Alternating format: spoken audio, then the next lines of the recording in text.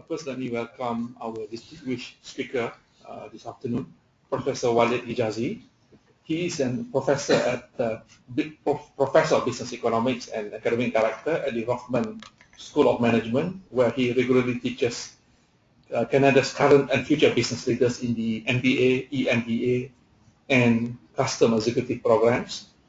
He has successfully developed a course in Islamic Finance in the MBA program at the University of Toronto, which is the first of such course in Canada. He is also involved in the move to enhance prevalence of Islamic finance in Canada. Professor Hejazi has published over 50 articles in academic peer-reviewed journals and has delivered lectures in over 30 countries.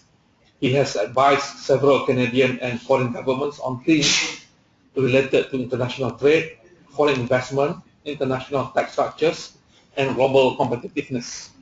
The lecture will be done in English. If anybody needs to have a translation equipment, please raise up your hand. We have translators, simultaneous translation available here. Just raise up your hand and then our staff will be providing you the equipment for the translation. So we are fortunate to have such a distinguished professor to be able to spend with us here to discuss a very important topic on the potential of Islamic finance in the West. We had a discussion a short while ago before we start the session. Since he comes from Canada, he will also be telling you about some of the issues related to Islamic finance in Canada as well, apart from the West generally. As you know, the development of Islamic finance apart from the OIC or IDB member countries, we have seen such a growth, high growth rate in UK, particularly in Luxembourg, and a few other countries. But we know that there are some development in North America, and these developments, for I'm sure, some of us are not able to follow in detail. And Prof. Hejazi, being somebody from there, will be able to share his experience in research, in teaching, in consultancy in that part of the world. And he's also been very familiar in this part of the world. He has been coming regularly to give lectures to institutions, including universities. So given that experience that he had in Islamic finance, in finance generally, so we are fortunate that he has agreed to spend some time with us. As you know, the lecture is not only within this hall, we also have this webcasting, which is simultaneously done, and we have audience in Russia, Central Asia, in Southeast Asia, and a few other countries.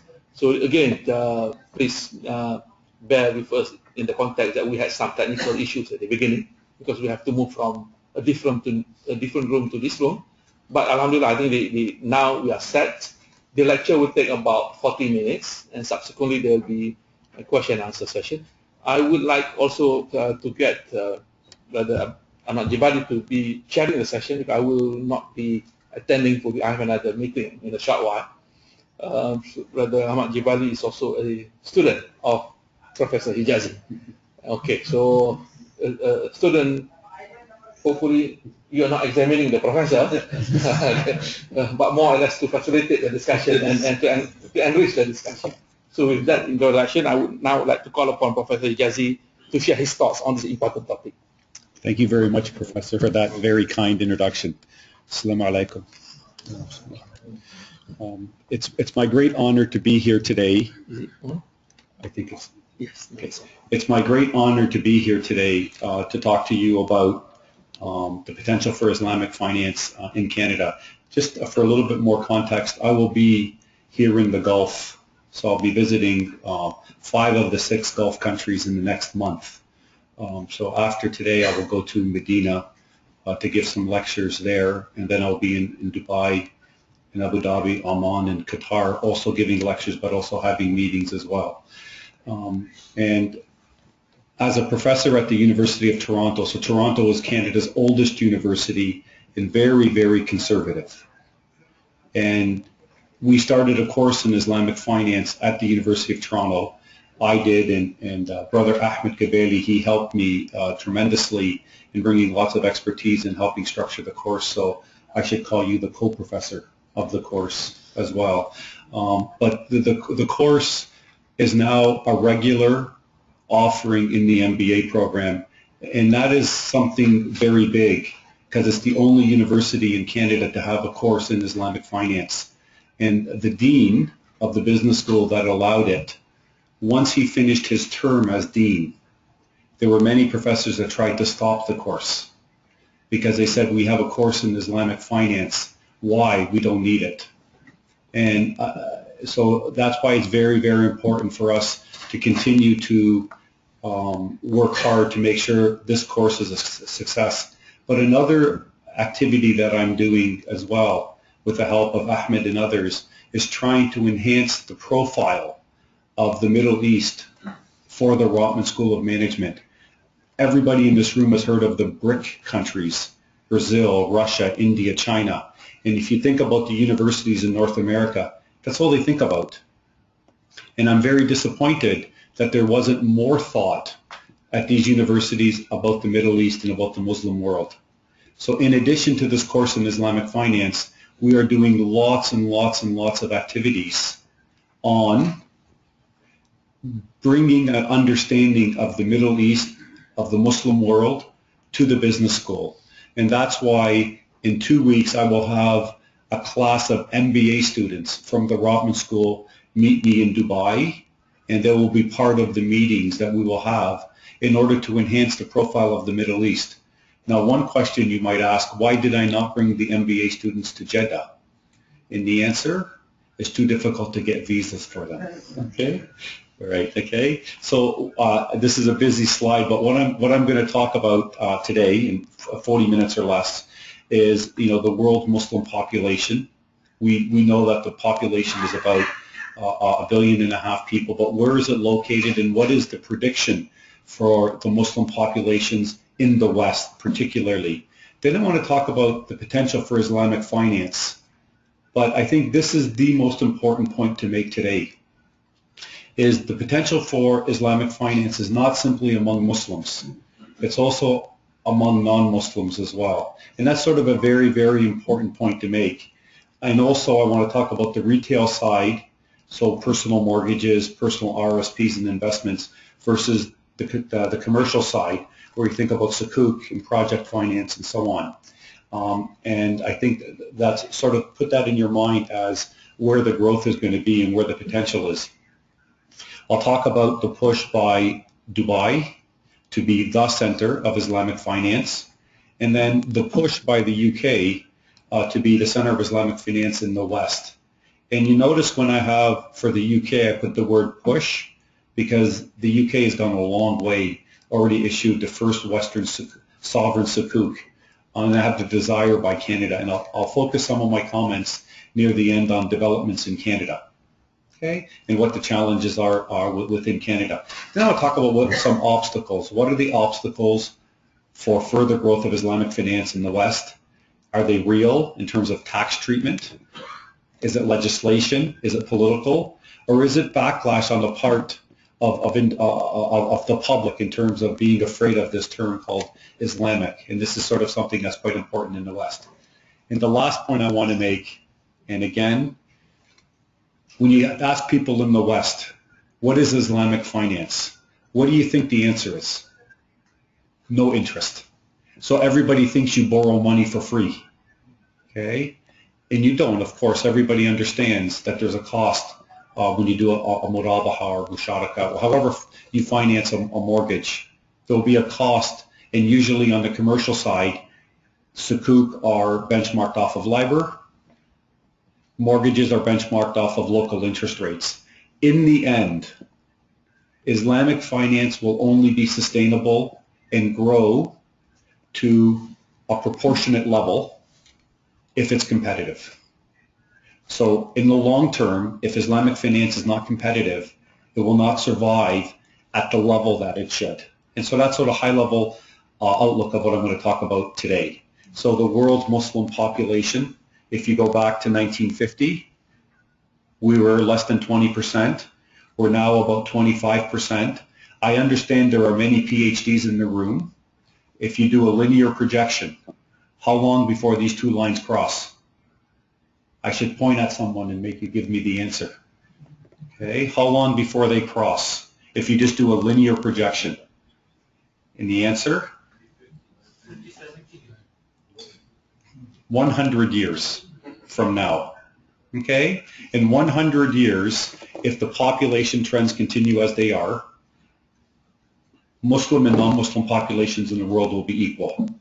Okay? But if you look at this, in 2010, 23% of the world's population was Muslim. In 2030, it's 26%.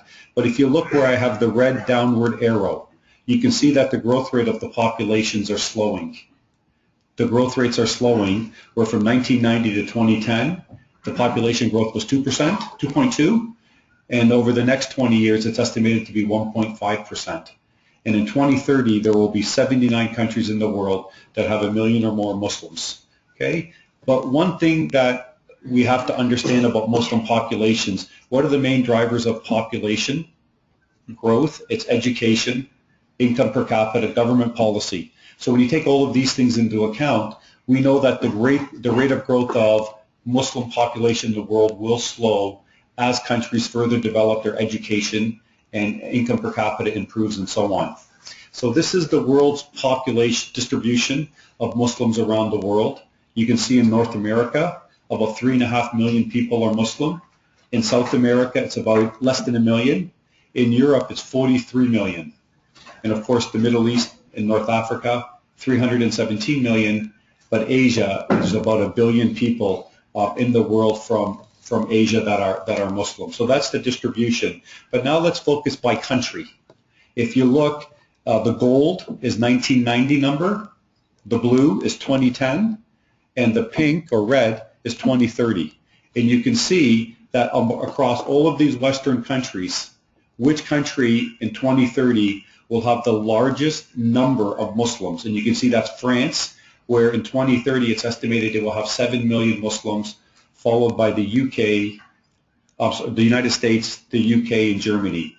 Canada currently has about 1 million Muslims, and that's estimated to grow to 3 million. Canada, that's where I'm from. So this is Muslim population in terms of numbers, and you can see how Muslim populations are spreading across the Western world. The next slide is going to be as a percentage of the population. This is as a percentage of the population. Now this slide is hard to read, so I'm going to change, and I'm just going to rank these by percentage of the population in 2030. So that's the same slide, but you can see which country in the West in 2030 is going to have the largest percentage of its population that is Muslim. And you can see that's France at 10%, Belgium at 10%, Sweden at 10%, and look at the far right, which country is going to have the smallest share?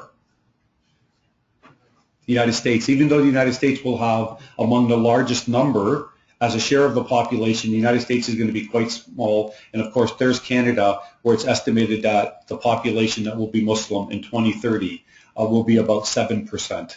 So rapid growth of Muslim populations across all of these Western markets. I want to point out also, if you look at the UK, Switzerland, and the Netherlands, you see dramatic growth rates. So a big spread of Muslim populations around the world. Okay, so that's as a background. Now you look at Islamic finance, and it's growing 50%, and I know many of you have seen these numbers, 50% faster than conventional banking. You know, just if you step back and think for a minute, 25% of the world's population is Muslim, but only 2% of the world's financial assets are Sharia compliant. So I think a good question for you just to sit and ask is the following. If 25% of the world's population is Muslim, and only 2% of the world's assets are Sharia compliant, then that tells you what the potential is. Maybe we shouldn't be thinking about population, because even though 25% of the world's population is Muslim, only 10% of the world's economy is from Muslim countries, from the OIC. But in any event, whether it's 10% or 25%, in the long run, what do we think Sharia compliant assets should be? Should they be 25%? Should they be higher? Should they be lower? Here's an interesting quote from a former governor of the Bank of Canada. He said, in a quote, when we exit the financial crisis, so the world went into a big financial crisis, he said, when we exit the financial crisis, Western financial systems will look more Sharia compliant than they did before. And what did he mean by that? What he meant was that when we come out of the financial crisis, our financial systems will be much more conservative, much less reckless. And as it turns out, Sharia compliance is exactly that. So as it turns out, Sharia compliant banking has been described by many people in the West as back to basics banking, sort of where it's asset-based, shared risks and partnerships, where a lot of the excesses that you saw that led up to the global financial crisis, that just can't occur. So everybody, I think, has seen this picture, the rapid growth of Islamic finance globally, the estimates for 2018. So currently, there's about $2 trillion worth of assets that are Sharia compliant. That's expected to be $3.5 trillion in 2018. Just a rapid growth of Islamic finance. But just the S&P 500, that's $1.9 trillion. So if you just think for 1 second about that, one index in the United States, and it's a big part of the U.S. economy, but one index is $2 trillion. And that's half of the world's Sharia compliant assets. Well, I have one question. Does anyone know how many S&P stocks are Sharia compliant? Yes? More than half. More than half. Thank you very much. Of course, thank you. Okay, of course, that's a different measure of Sharia. So I'll talk in a bit about the board for the S&P. But one thing to think about is many of the shares on the S&P are Sharia compliant, and people don't even know it. And these assets are not part of that 3.5. When you look at that $3.5 trillion, the assets that are Sharia compliant on the S&P are not counted. But there's one fundamental difference. There's a fundamental difference. When I talk about the $3.5 trillion worth of assets that are Sharia compliant, these are Sharia compliant by design. They are designed to be Sharia compliant. When you look at the S&P 500, these shares are not Sharia compliant by design. They just turn out to be Sharia compliant after the fact. So a big project that we're working on right now, and I'll allude to it at the very end, is really around what is it about companies that are Sharia compliant by default, not by design, and how do they differ from Sharia compliant stocks that are Sharia by design, and I'll come back to that. Okay, so the IMF did a study, and they attribute the growth of Islamic finance to 3 factors. The 3 factors: 1, the increasing number of Muslims in Western markets. I've already talked about that a little. The growing oil wealth in the OPEC Islamic countries.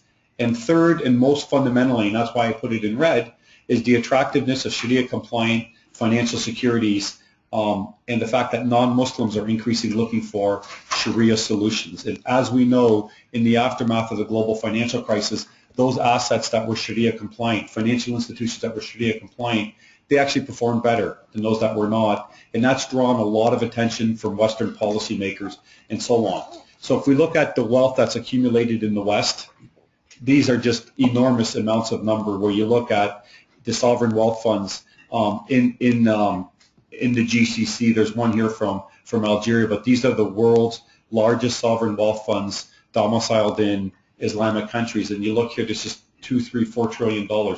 That's a lot of money. And many Western countries want access to these funds. So when you think about the infrastructure deficits in the West, if you look at the United Kingdom, if you look at the United States and Canada, there's $5 trillion worth of unmet infrastructure demands. And these governments are looking for new sources of capital. And this is one place that they're looking for new sources of capital. And the view is that if we can structure these in a Sharia compliant way, so Sukuk or something like that, we can actually tap into a lot of this wealth. So now you think about Dubai, and many people here, when you hear Dubai, you don't necessarily put Islamic with it. Okay? But in the West, when you talk about Dubai, everybody thinks of Dubai as the center of Islamic finance in the world. That's the perception. Yes? I agree on the point that the West would require to structure Sharia-compliant products to access the sovereign wealth fund. Because as far as I know, that most of the sovereign wealth funds in the region are purely conventional investment vehicles. They don't really, most of them don't care. Most of them do not care at all, and but some do. And I totally agree with you. If you think, for example, I'm visiting Adia next week, I don't want to say they don't care, but it's not top priority. But you are right. In order to access that capital, it doesn't have to be Sharia compliant. However, all of the interactions we've had with the key banks in Canada that have been interacting with the sovereign wealth funds in the Gulf, Sharia compliance is one attractive additional feature. I do know ADIA has investments in the banks in Canada. They're not Sharia compliant. I also did an informal survey of at least 50 business people in Dubai. And if you look at Sheikh Zayed Road, what percentage of those developments would you guess are Sharia compliant? 20%. So I take your point exactly, but the question becomes, what is that additional feature that can allow Canada to be more attractive than others, or the UK? So the question is, why would the UK, there's a question for you, why would they offer a sovereign sukuk? And the reason is there's lots of investors, including sovereign wealth funds, that do not put zero weight on Sharia compliance. They don't put 100% weight, but it's not zero. On the private sector, it's very different. For example, in Saudi and the Gulf, Yeah. Most of the investment banks would really care about the Sharia compliance. But for just, my point was just on the sovereign money, mostly conventional. But Sorry, and I think let's move on to the lecture. Yes. Okay.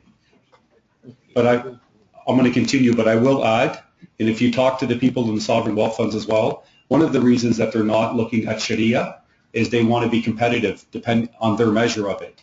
And as it turns out in the West, there's just not enough Sharia assets. There's not liquid assets available. Do you think that's going to change? I would argue it's going to. I would argue, okay, in time. Okay, so we know in Dubai, and again, this comment about Dubai being the center of Islamic finance, you know, if you look at what's happened in Dubai, it's quite remarkable. If you look at Dubai, only 2% of the Dubai economy is based off of oil, whereas in Abu Dhabi it's 80%. But in Dubai it's only 2%. And you look at the development that's happened in Dubai, it's absolutely remarkable. If you think about the rise of Dubai, and it's driven by the vision and the leadership. And now they've got a big push to become the center of the global economy. And this big announcement for Dubai to be both a center of the Islamic and conventional economies living side by side.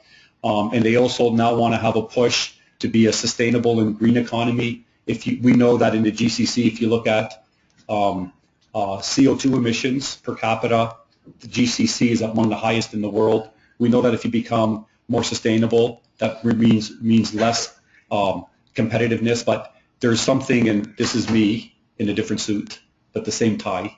Okay, that was a joke. Giving a talk in Dubai, and this is trying to launch Dubai as a center of Islamic finance in the world. And we couched it in what's called an integrative thinking framework. And the idea is, and my push, how I personally have pushed Islamic finance in Canada, is this concept of integrative thinking. So when you think about integrative thinking, what is it?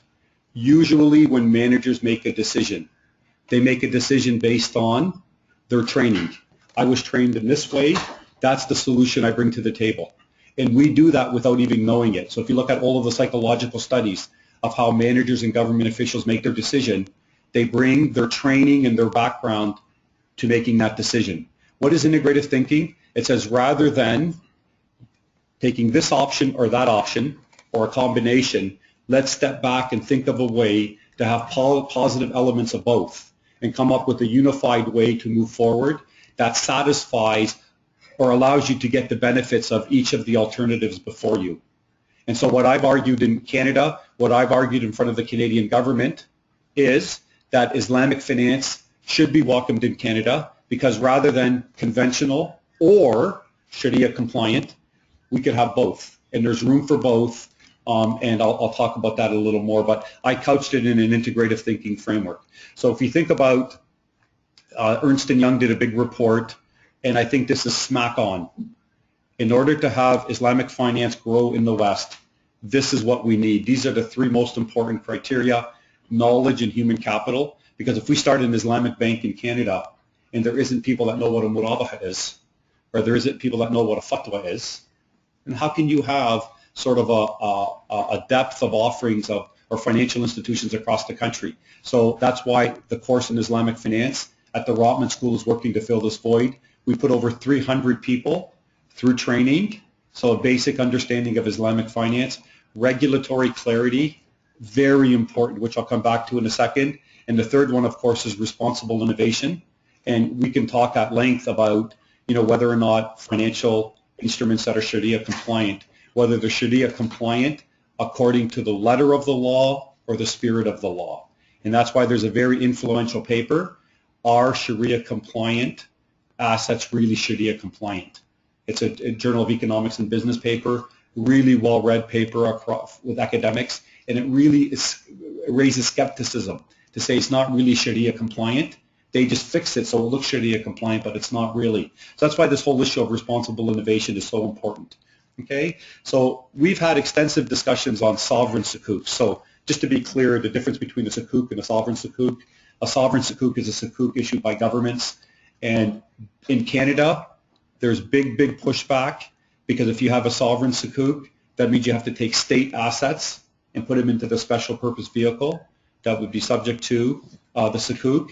And many governments do not want that in the West. Many people in the West, when they hear the word Sharia or Islamic, they say they push back from that. That's why there's a big discussion in the West about, should we call it Islamic finance or should we call it ethical investing or responsible investing?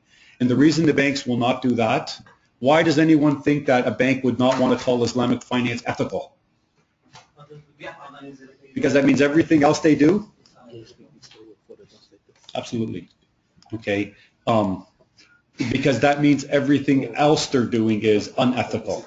Okay. So this is now a big challenge, but I just want to pause and just tell one story. I gave a talk to 100 government officials, and I asked them the question. I said, when is the last time anybody in this room ate a meal that was halal? 2 hands went up. And then I asked them, I said, did you eat in the cafeteria in the building today in Ottawa? And many of them said yes. And I said, guess what? You ate halal. And I said, you didn't know. And they didn't know. And I said, it doesn't matter. I said, how many of you have Sharia compliant assets in your portfolio? And 2 hands went up. And I said, if anybody has the S&P, which everybody does in one way or the other, you all have halal or Sharia compliant assets in your portfolio. And so the point that I'm trying to make to them is not that different. It's not that different. And that's the way we're trying to market this, is to say it's not that different. In fact, a lot of what you do today is Sharia compliant, and you don't know. But many people get their backs up. One of my students met with the Prime Minister of Canada, Stephen Harper. And the Canadian government sponsored the world's largest Islamic finance conference in Bahrain in 2013. I'll show you a picture in a second. And Stephen Harper, who's not a friend of the Muslim world. My student had an audience with the Prime Minister and thanked him and congratulated him on the Canadian government's support and sponsorship of this Islamic Finance Conference. What do you think the Prime Minister's response was? I don't know much about Islamic finance, but we really have to worry about national security. That's the background. That's the background. So it's difficult. I'm not going to show this video, and we'll make these slides available, but I encourage everybody to watch this video. Many of you may not know this, but what is the largest food chain in the world, fast food? Subway. And Subway is halal in the UK. Many of these chains are going halal, and the reason they're going halal is there's no cost. You don't lose Christian customers because they don't know. If you eat a chicken sandwich and it's halal, it doesn't matter, but you gain Muslim consumers. but I want you to watch this video to see how many in the Republican Party in the United States don't like that. And you can see if you watch that video. Okay, so this is the conference. This is the conference that the Canadian government sponsored in Bahrain. Over 1,200 delegates. The Canadian government sponsored it, paid a lot of money. Okay, that's me on the right. On the very left is Canada's ambassador to Saudi Arabia. Then there's Janet Ecker, a former Minister of Finance from Canada. And then Jeffrey Graham, a lawyer who does lots of work in Islamic finance. And we gave a talk at this conference, and the room was full, and there were people standing, and it was selling Canada as a place for Sharia-compliant investing. So while we were there, we met with CEOs and senior officials at more than 10 banks, Islamic banks, to talk about the benefit of investing in Canada. So many of you may not know a lot about Canada, but according to the World Economic Forum, we've had the #1 ranked financial system 6 years in a row. The Financial Times wrote in the aftermath of the financial crisis, so the financial crisis started in 2008, the Financial Times wrote, financial crisis may skip Canada. Okay, we have fantastic. What do you think the very first question was after we gave our talk? Well, there was one question about education, but the very first substantive question was, is Canada open to Islamic finance? Is Canada open?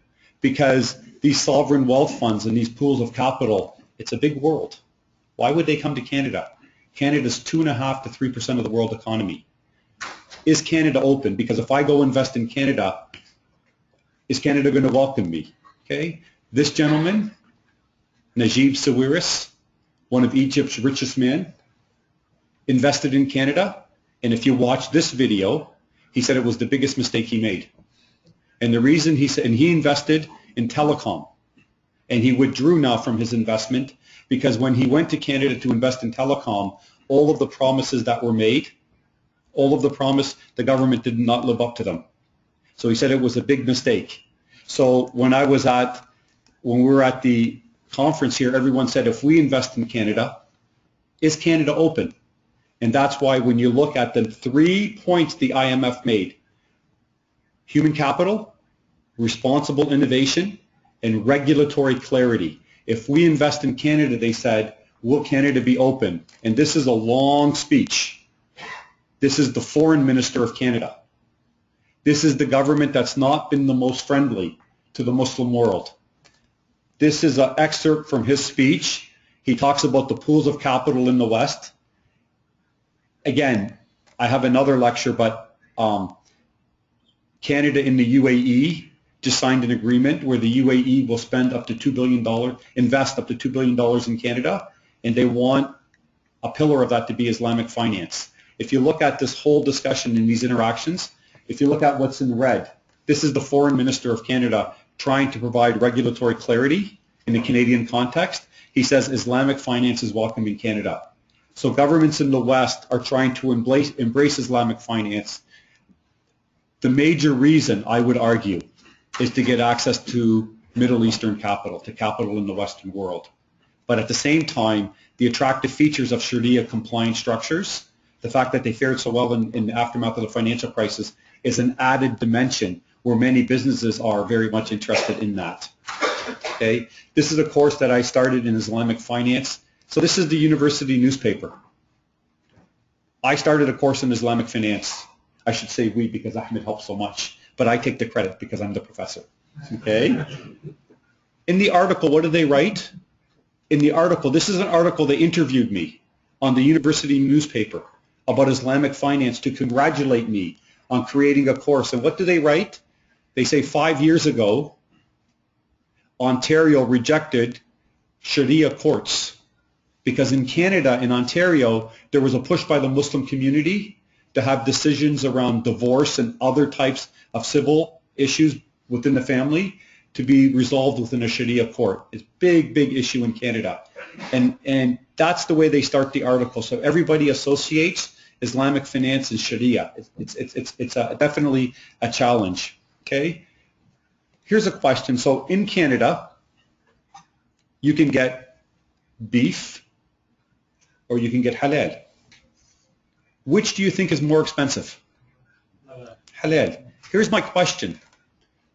How much should a Muslim have to pay to get halal? Suppose you want to buy 1 kilo of beef. If it's not halal, let's say it costs $1. If it is halal, let's say it's $10. How much should a Muslim have to pay before he has to eat halal? Obviously, if he can't afford, what do you do if he can't feed his family? So the question is, what is the difference? So fortunately, the premium between halal and not halal is only about 5 to 10%.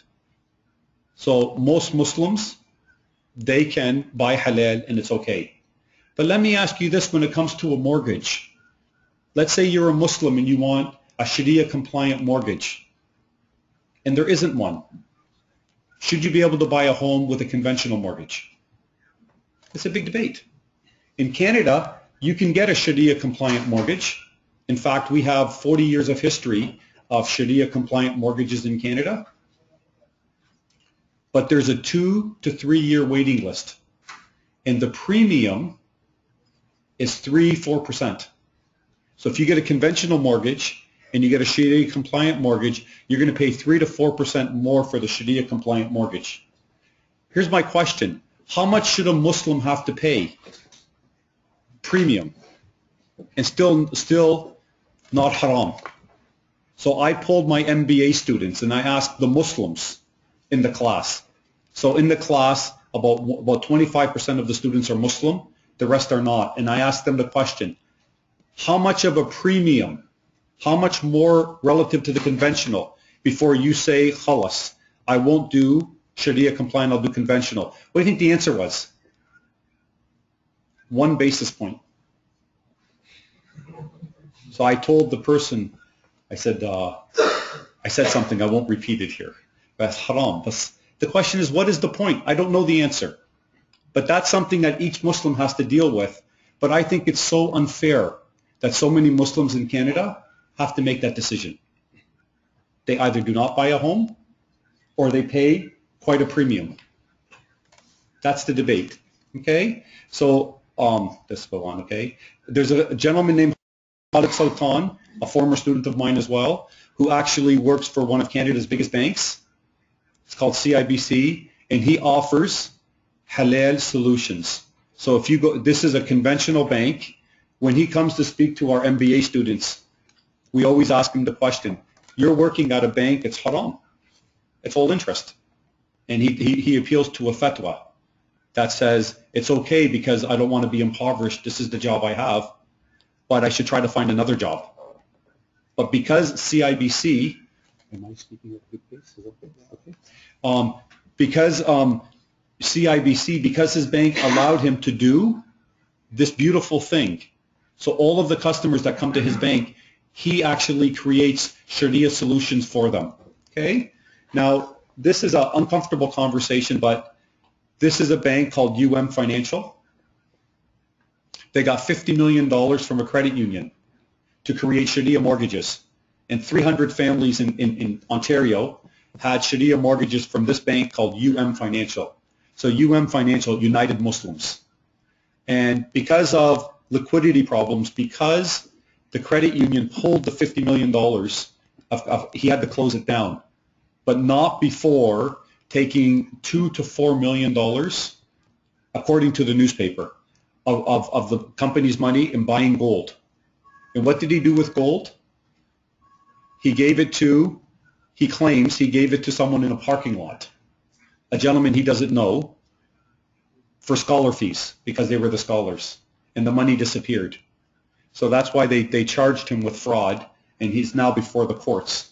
But you know what this has done to the cause of Islamic finance? It has really, really hurt it. So he actually came and spoke to the students. It's a big, big challenge, but this has really, really, really hurt our ability to move Islamic finance forward in Canada. But that's why you always say 2 steps forward, 1 step back. Maybe this was 2 steps back, but it's difficult, okay? So the UK, as we know, the UK, and again, Why is the UK? I know there's a distinction between sovereign wealth funds and private money, but in any event, the UK has a sovereign sukuk. The city of Toronto is discussing the sovereign sukuk. One of the big challenges with the city of Toronto is at a city level or the municipal level, there's laws against governments pledging assets in that way, but that's clearly not the case at the federal level. But if you look at the profit rate is on this sukuk, it's 2.036%. The other thing that's quite interesting here, this is a 200 million pound sukuk, but how much was the demand? What were the orders for it? 2.3 billion. That tells you the demand. The demand is absolutely incredible. And this is, one question I have, which I'd like people to think about, is you think about the UK and David Cameron's push, and I underlined, he wants to be, and again, I mentioned this point before about Dubai and Islamic, but listen to David Cameron. He said, we want the UK to be a center for Islamic finance alongside Dubai and Kuala Lumpur. Big, big push. That's clearly a push to challenge centers in the Muslim world. But one point I want you to think about is all these sukuks. What are they benchmarked off of? If you look at the yield or the cost of a sukuk, what are they benchmarked off of? IBOR. Why isn't there an Islamic index? Well, because there is not a well-developed, highly liquid, risk-free environment where one has emerged. What do you think is going to happen in the UK if they are successful? If the UK is successful at creating a hub for the issuance of sukuks, especially sovereign sukuks, there may be an index that comes out of the UK that would serve as the benchmark for Islamic bonds. Now, it make me very, very happy because the West would have embraced Islamic finance. It'd make me very happy. But I would much prefer that index be in a Muslim country. But having said that, it's better to have one in the UK than not have one at all. Okay? These are the number of Islamic banks by country. And if you look at the UK is leading the Western world at 22. And if you look all the way down, Canada has only one. And if you look at the very beginning of my presentation, I made the point that the push by the UK and the desire by Canada, because the UK has really pushed, Canada has not. Okay, so I'm just going to go here.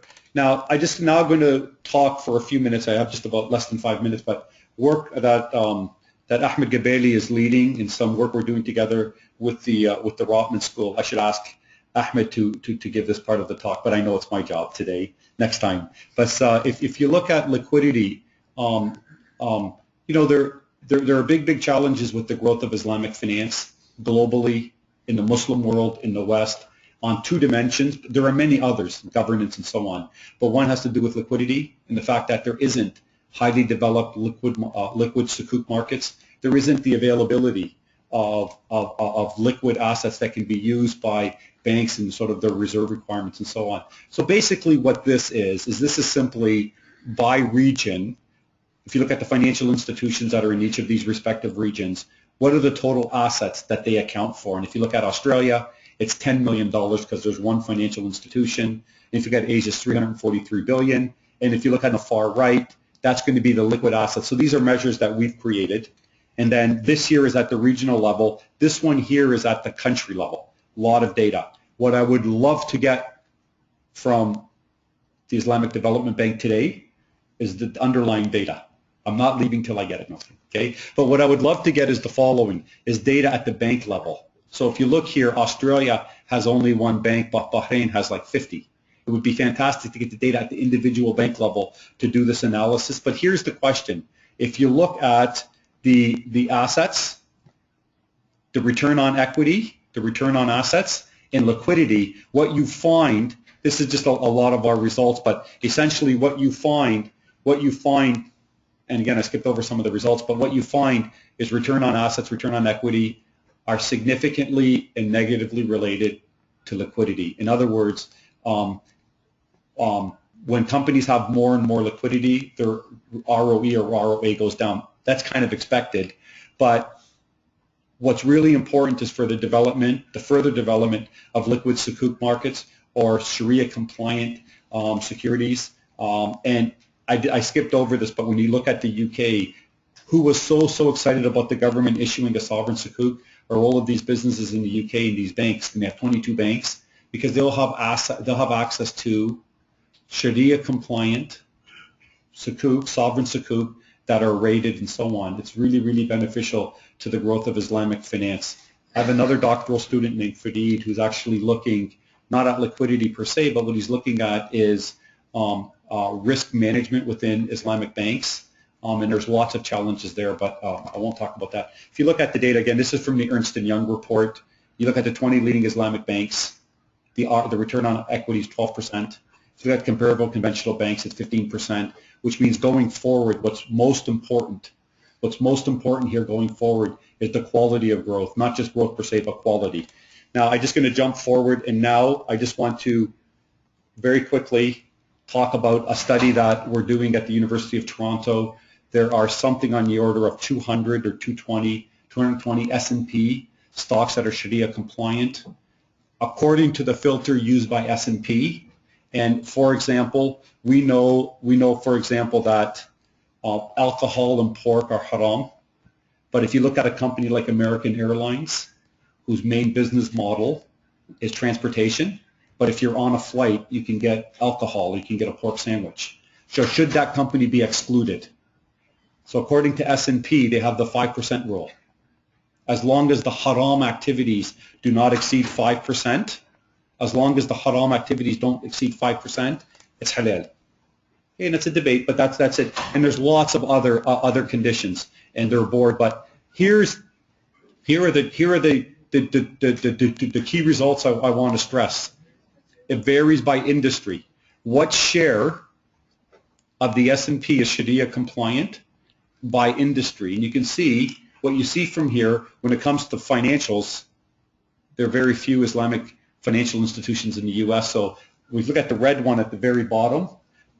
Only less than 10% of U.S. financials are Sharia compliant. But if you look at a lot of others, they are. Apple Computer Sharia compliant. Not by design, by default, by the business model. So I have lots of slides. I'm going to do 2 slides. This one, if you look at the S&P and you look at Sharia compliant over 2000 to 2012, of course, the analysis must be done more carefully and more rigorously. But here's the key. Here's the key result. The key result is the following.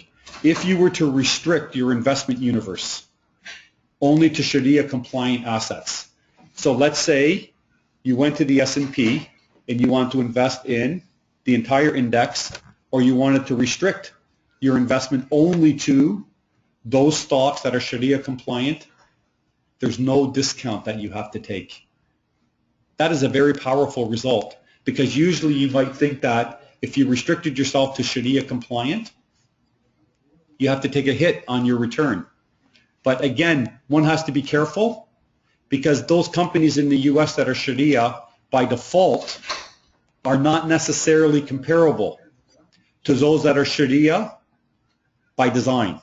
If you're Sharia by default, you have a much better business model and therefore a better company, in contrast to those that are Sharia by design. And I just skipped over all of these, and just to say, I know there's lots here, but the very last, the data support on average, Sharia compliant outperformed, or at least did not underperform, conventional stocks. I think that's a very powerful result. But again, I want to stress, comparing companies that are Sharia compliant by default is not the same as comparing companies that are Sharia compliant by design. And that's our current research. And with that, I will stop. Thank you.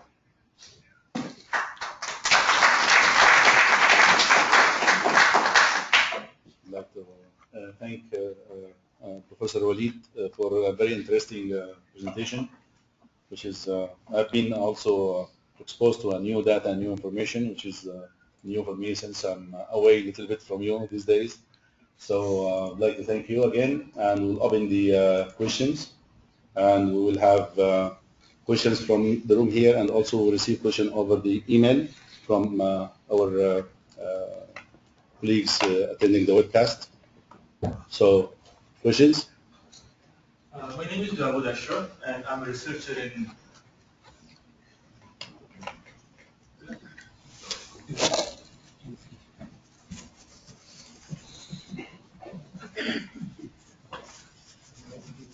Anas, do you have any questions? It's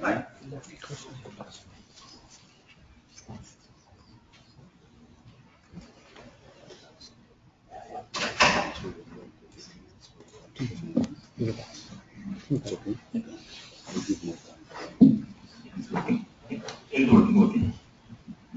Hi, my name is Ashraf, and I'm a researcher at Islamic Research and Training Institute. I have a couple of questions. First question is about the bank in the openness of Canadian government for the Islamic finance. Unfortunately, the experience that I have personally there was a Saudi group, they were trying to establish a bank in Canada since 2006.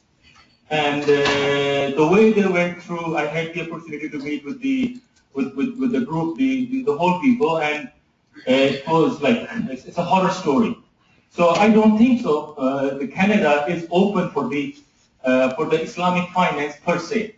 The only thing that I see, that there is a credit union there now, that is the ICIU credit union, but that's not a bank. Second thing, you basically hit the nail, hit right on the head of the nail, that Western countries are looking for the Middle Eastern money.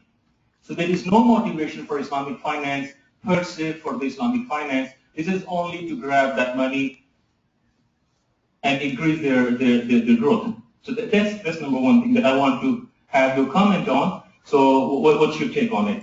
The second thing is, as you have mentioned, that most of the stocks that we have, whether it's on FTSE 350, Europe 350, S&P Japan, TSX 60, or take the S&P 500, I have done a couple of papers on it, and we have picked up the equity level data. And our idea is more than 40% equities are Sharia compliant. Mm-hmm. And in some cases, the Sharia compliant equities are more in Western indices than in GCC. So, but that even does not give us that this will enhance the investment in Islamic finance. So again, I ask you to help me understand that although the number of equities by design are compliant, but how this could help to improve the Islamic finance in the Western world. Thank you very much. Thank you very much for those questions. I went back to this slide because in the middle it says push by the UK, and I put desire by Canada. And maybe I should not have even put desire, but the reason I put the word desire is one has to be, first of all, I agree with you that the horror stories, I've been involved in many interactions with the federal government, and they're not so friendly to Islamic finance. I agree. Okay. At the same time, there are only 7 Tier 1 banks in Canada. What does that mean? That in Canada, one of the reasons why Canada is ranked number 1 in the world for 6 years in the world by World Economic Forum on the soundness of our banking system is we have a very high bar. In other words, it's difficult for anyone to have a bank in Canada, let alone a Sharia compliant bank. So there I'm just giving some credit to the government in Canada. But having said that, I agree with you, and I know there's been a gentleman who has had all of the papers signed. He just needs one last step before mobilizing to have an Islamic fund, and he's been waiting since 2006. So I totally agree with you. And is it dishonest? In other words, are these Western countries only embracing Islamic finance or Sharia to get access to this capital? I would argue yes and no. I would argue absolutely yes. But at the same time, here's what I would argue. I would take a different spin on your comment on the equities. You find 40% or a large share of equities are Sharia compliant. I take that as a benefit. This is the reason why. I had a gentleman come to me at the University of Toronto 4 years ago, and he was offered $200 million worth of investment. They have a group of companies in Canada, including car dealerships and others. They were offered $200 million of investment from Abu Dhabi, but it had to be Sharia compliant. You know what his question for me was? jokingly, he said, "Professor, if I accept this money, do I have to grow a beard?" But his point was well taken. His point was, do I have to change? And if we can point to the fact, that 40% of equities are already Sharia compliant, maybe not on the same filter, but they're already Sharia compliant, I believe that the platform is there for an explosion of Islamic finance in the West once we get over a critical. I think what we have to be able to better demonstrate is the business model, is how do Sharia compliant assets perform over the long term, not just in terms of return, but in terms of volatility, especially in the case of a financial crisis. So I'm actually more positive. I like your comment. I hadn't thought of that before, but the comment that these equities that are Sharia compliant have a bigger prevalence in the West than they're not listed in the East. I think that's a fantastic point, that may be more integration of financial markets. But I'm actually very positive on the growth of Islamic finance in the West. I believe, okay, if that's the reason Western countries want to embrace it, is to get access to Middle Eastern capital, so be it. But I also believe that as we have more Islamic finance in Canada, the average Muslim will have access to Sharia compliant solutions. You know how much it hurts when people come to me and they ask me, and who am I to answer this? But they ask me, "Professor, there's a 4-year waiting list to get a mortgage, a Sharia compliant mortgage in Mississauga. Can I get a conventional one? Is it haram?" And people have to make these decisions. So I believe as Islamic finance does grow in the West, doesn't matter what the motivation is, as long as it grows, it will benefit the average Muslim, I believe.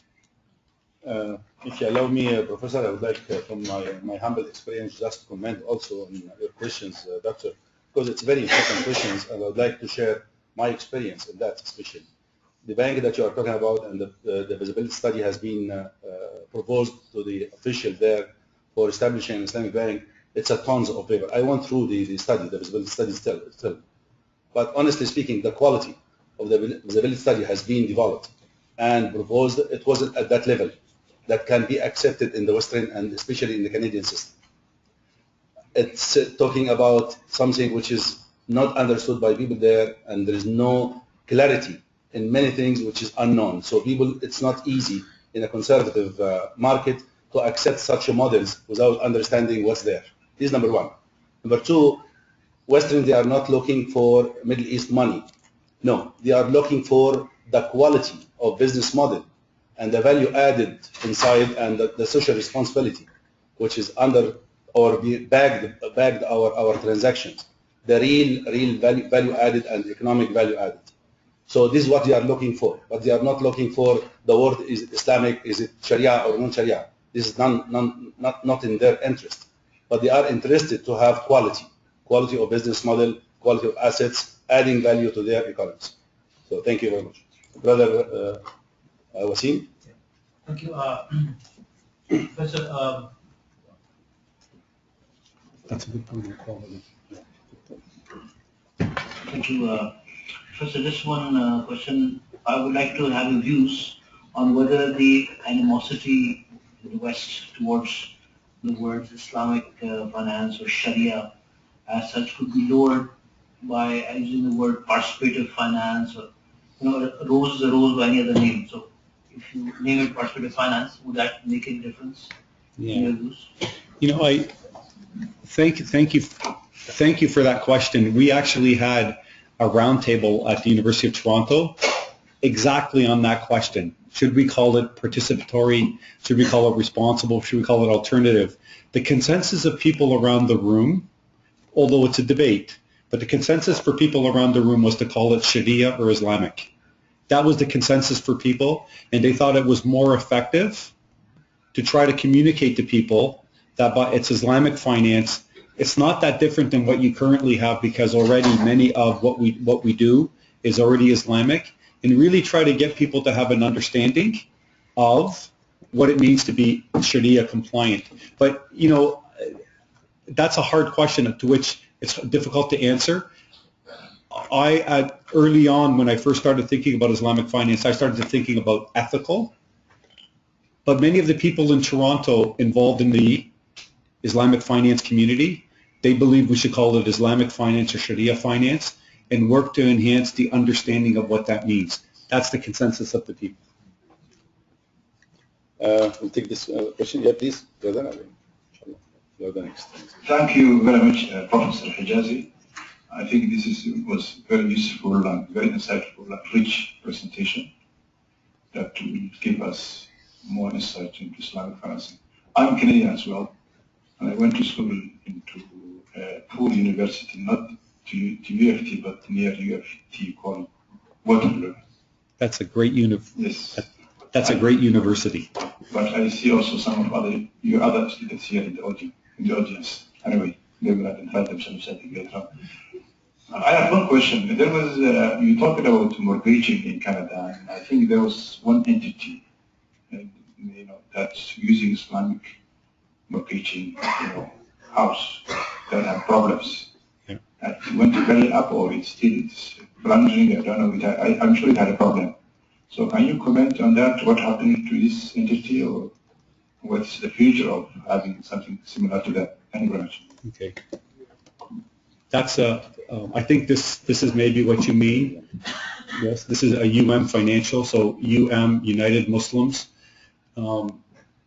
When Omar Khalil started this bank to offer Islamic mortgages, you should see the media impact.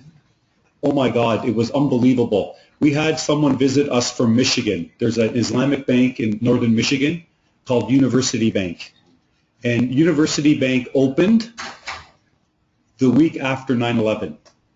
And the CEO, his name is Stephen Ranzan, came to Rotman, and here's what he told us. He said, we opened 1 week after 9/11, and he said he got phone calls from 20 senators and congressmen, Republican and Democrat, thanking him, saying because, and this is what I have in the box, when you have Muslims over there and everybody else over there, there's no integration.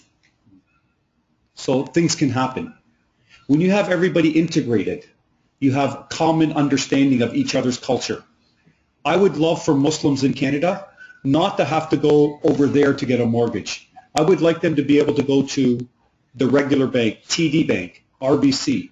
I would like them to go to a regular financial institution, not a small other one.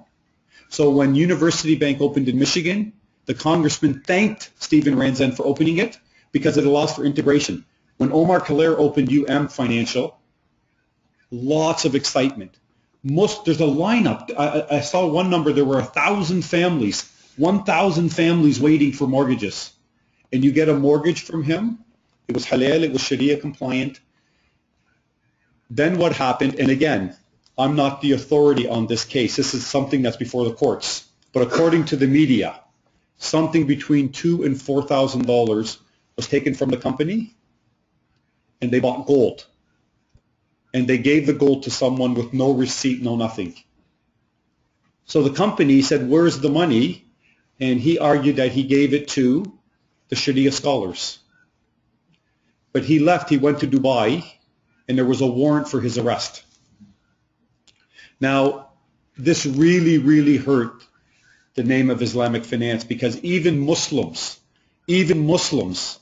say, it's all the same. You just package it differently. And look at, when we do get an Islamic mortgage, look what they did to us. What Omar Khalil argued in my class, he came to my class just 2 months ago, he argued that because the credit union, the financer that gave him the $50 million to do the mortgages, they pulled that money. So the credit union took the money, so he had to liquidate, and everything went bad. But the truth is, I don't know the truth because it's before the courts, but one big point that comes out of this, there's a lack of capital. There's a lack of capital in Canada, in the US, to finance Islamic mortgages. And when I was in Bahrain, and I met with the CEO and senior managers in 10 financial institutions, encouraging them to invest in Canada, you know what they said to me? They said, why should we, if your Canadian banks will not, why should we? But the reason, and it comes back to the point made earlier by Dr. Daoud is that there are many regulatory restrictions in Canada. For example, the Bank Act will not allow a Canadian bank to own title of a home. So any structure that you had when the bank has to have some stake in the asset, not allowed. So there's lots of challenges. There are ways to get over it, but unfortunately, it's not all good. I hope I answered your question. Do you have any questions here? We have a question. Could you please comment on withdrawal of Islamic products by HSBC from its Western business? Yeah, that again, when I mentioned 1 foot forward, 2 steps back, and HSBC, which had a Sharia compliant window for many, many years, and the fact that they withdrew, it could be one of two things, but I think it may just speak to the challenges. And if there's one quote I had in this presentation which I think is very, very important, is the following: in order for Islamic finance to remain relevant over the long term, it has to be competitive. End of story. So again, you know better than me, but how many people are going to invest in a Sharia compliant asset if its returns are lower than conventional? I don't know the answer. We know the sovereign wealth funds will not, but we also know that some other sovereign wealth funds actually do have a social dimension to their analysis, and if they believe investing in Sharia finance will allow for the development of the industry, then there may be more interest in that. But I just think it speaks to one of two things. One, it speaks to the difficulty Islamic finance. I showed you the returns. The return on equity for Islamic banks, it's lower than for conventional. That's important. The other one, which I think which has to be mentioned, is Goldman Sachs, when they tried to issue a sukuk a few years ago, and then they withdrew it and they reissued it. But many, not just governments, but many Western companies like Goldman Sachs say, wow, there's all this money. Let me just do something and call it a sukuk. But the markets push back because there weren't guarantees that it would be truly Sharia compliant. We have 3 questions here, 4 questions. So we'll start with your answer, please. Yes. My name is Mola Nyan. I'm on the Islamic Finance Development Program. On your last slide, you showed the performance of the... Yeah, sorry. On your last slide, you showed the performance of the Sharia compliant. You showed the Sharia compliant by stocks and showed 12-year period return-wise from 2000 to 2012. And we understand from 2000 to 2012, the market got affected with 2 crises, 2001, 2008. But if we extend the horizon, going back, maybe another 20, 30 years, would we expect to see the same profile performance, or would we expect to see something different? That's a PhD question. That's a great question. So what we're currently doing is actually, I've just purchased from S&P the data to go to 2014. So I can update it, but I can't get it going back further. And the reason is I did not go through the filters. But how do you know if a company has more or less than 5% of its revenue in haram industries? So that was done by S&P, and they did it all the way back to 2000. They don't have it before then. But more fundamentally, in the research that we're doing now, which relates to the work that you've done, but we're actually looking at doing case studies to say, for the companies on the S&P that are Sharia compliant, what is systematically different about their business model? Is it just random that they're Sharia compliant, or is there something systematic in their business model, which speaks to Ahmed's point about quality? And if you can show that companies that are Sharia compliant have much better quality in whatever way, then what we can do is we can then go back, it's an indirect test, go back in time and say the companies that had these better quality characteristics, I don't know if they were Sharia compliant, but I can go back in time to do an exercise to say, do companies that have those characteristics do better over a long period of time? But that's a PhD thesis that maybe, inshallah, you will do. Okay? So we'll have the questions here. Thank you very much. It was very, very interesting lecture.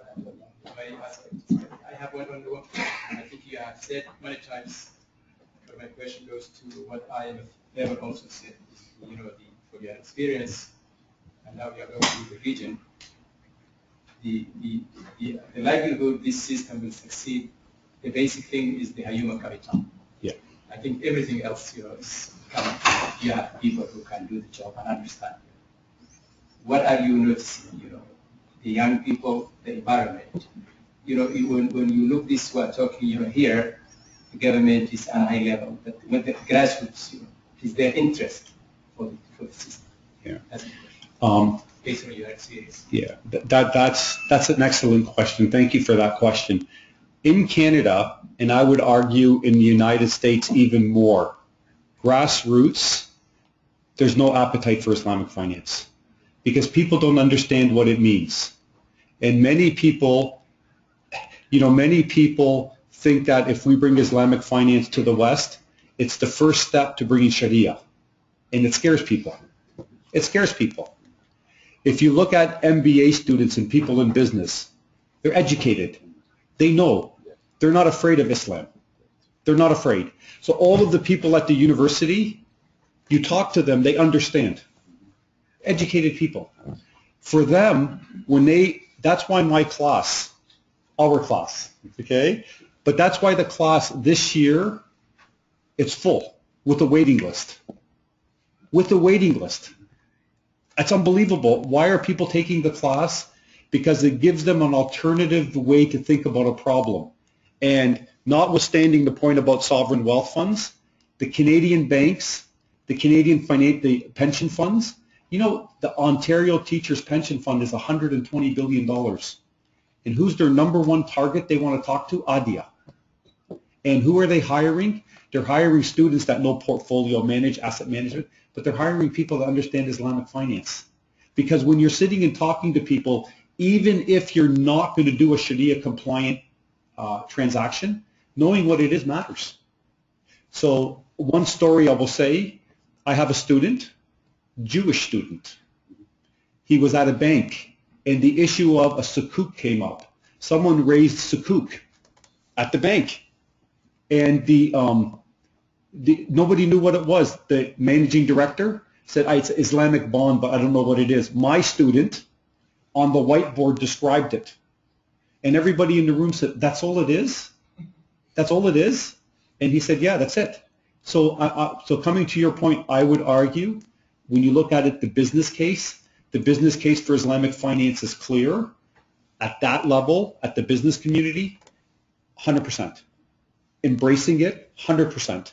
Even with the government, we believe our prediction is Islamic finance is growing, notwithstanding the government's obstacles to it. Why? Because of the business case. But grassroots, I'd see it's a problem. We'll have two questions, the last two questions here. You can go ahead without the microphone. Yes. Yeah, please. Thank you very much, Professor Hejazi. It's a pleasure to see you again. You were my professor 18 years ago. This was a great speech and a lecture. My question is two parts. The first is, what would you say to a critic in the West who would say and argue that Islamic finance is a minority in the Muslim majority countries? So why would you expect it to succeed in the West? Mm-hmm. Because the majority of banks in Muslim countries are conventional banks. The second part of the question is, do you think there is an innovation challenge in Islamic finance and banking? In other words, there is a mismatch between the legal Sharia theory and the finance practice. Mm.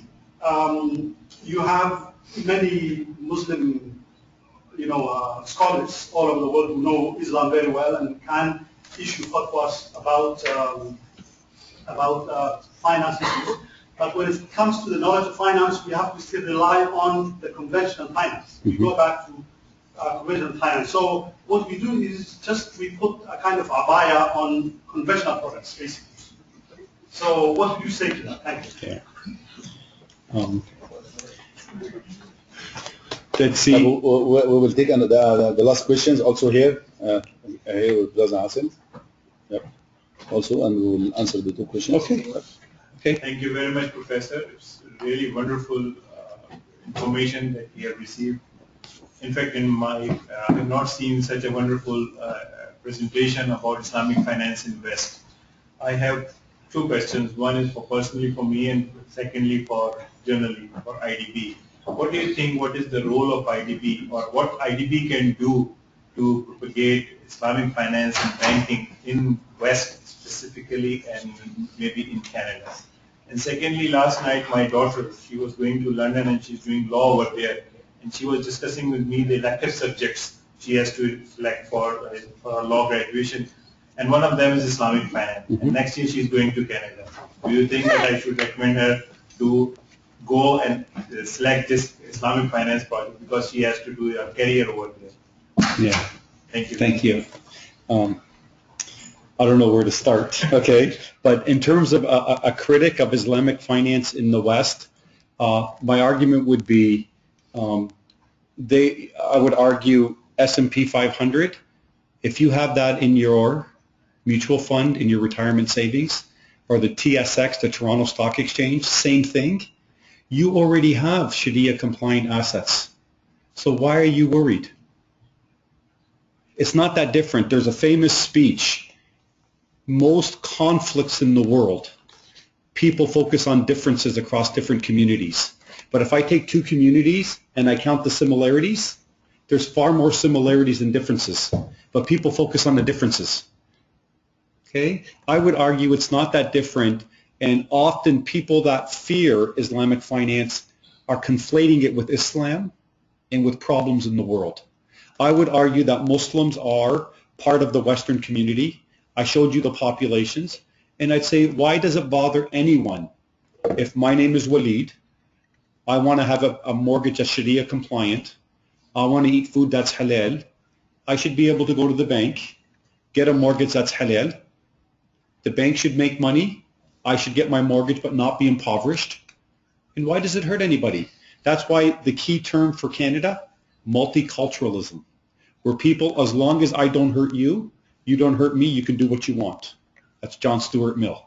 Okay? So that my response would be, don't conflate Islamic finance with the world's issues. That's the first point. The second one is a very important, and the example I always come up with is Tawarukh, where you think about, I go to the bank, I borrow $100, 1 year later I pay back 110. It's a riba, it's haram. But I can take two murabahas back to back, stack them on top of one another, and get the same thing.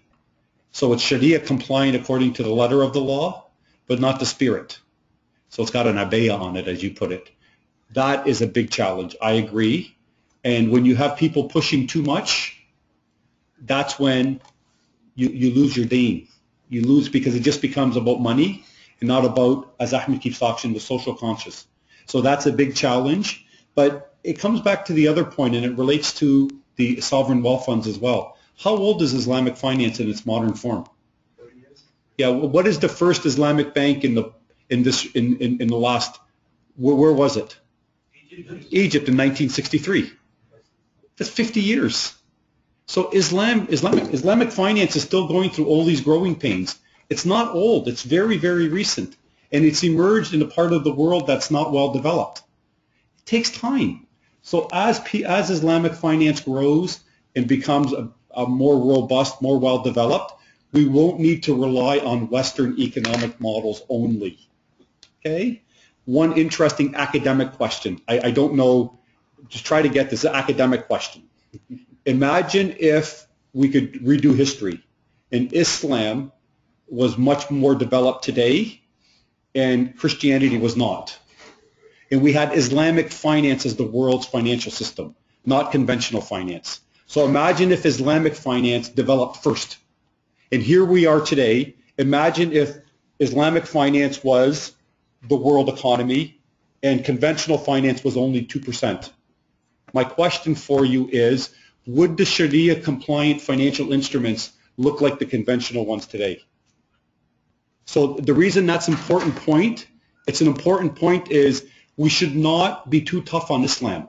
You shouldn't say that Islamic finance is replicating conventional. And the reason is that maybe it's the optimal form. And even if conventional finance wasn't there, Islamic finance would have moved there anyway. But that I don't know. That's another PhD question for you as well, okay? Okay, so is it within Abaya? I don't know. Okay? Now, when it comes to the role of the IDB, I think the IDB can play an enormous role. I look at, for example, in Canada, we need help in actually creating a robust conversation across the whole economy in terms of bringing academics, having conferences, having consultations with government, and we really need human capital, we need people, we need financial resources to help bring the case to the government. It's not easy, and for your daughter, I would encourage her to do that course in Islamic finance, because if you look at the data, I mean, if you just simply look at the growth rates for Islamic finance, I have to go back 50 slides, but if you look at the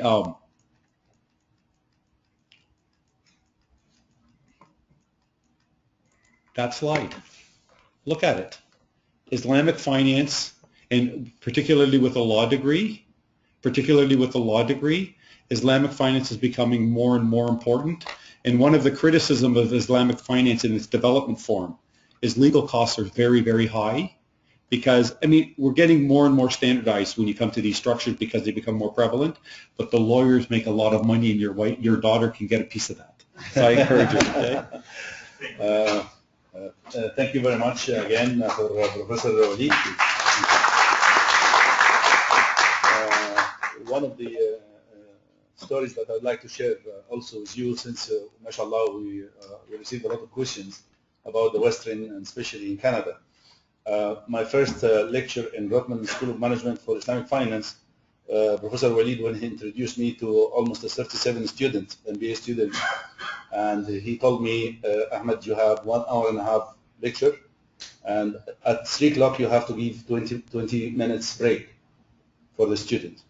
So he came back like 3:10, and he found that everybody inside. So he knocked the door and he came inside and say, no break. Say, everybody refused to take a break. And they was asking to get more. So we finished at that time almost after 2 hours and a half. So this is to show you how people, they have an interest and they have passion to know more about Islamic finance. Although they are non-Muslims, or there is only a few Muslim students there, but the rest, they was very active to know and very, looking for Islamic finance and what to know more about Islamic finance. And at the end of the course, 7 groups came with 7 studies about how to adopt Islamic finance in Canada, and they came with different models. And there was a judge panel, and it was an amazing. After a very short course, the quality and the output that I received from the student, which is they never have any idea about Islamic finance. They came and they produced a quality of documents which is I didn't see from people. They used to work with me for almost more than 10 years in the Islamic finance industry, qualified. So this shows the potential and the needs and the value of Islamic finance when it goes to people they understand the real value of Islamic finance. This is one of the things. The other things which I'd like to share also about the number of licensed banks and tier 1 banks, 7 banks in Canada. Canada has been licensed, 25 license, doing different activity in banking, but 7 is what we call it full-fledged banks, which is tier 1. I had a chance to meet with people from the regulatory body there, which is called OSFI. So I was asking the same questions. Why you don't allow to establish a new Islamic bank? The answer was saying that we never say to the existing bank not to perform Islamic finance and Islamic mortgage. And we will welcome that banks can do that. Or people can come and buy license and they can show us valid business models and we will approve it, but within our current platform because we don't want to expand more. So the opportunity there, the potential there, but are we capable and are we ready to be able to work and to expand and to maintain the Islamic finance growth in such economies or not? So the questions, if you are talking about IDB role and other roles from here, I think we have to model ourselves to be able to talk the same language of the Western, to be able to convince them about that we are able to do that within the system, because they have a very advanced system comparing to our systems here. So I'd like to thank you again, and thank you for your being here and for your participations, and thank you again for Professor Walid being here, and we enjoyed, and we hope inshallah to receive him another time and several times inshallah. Thank you very much.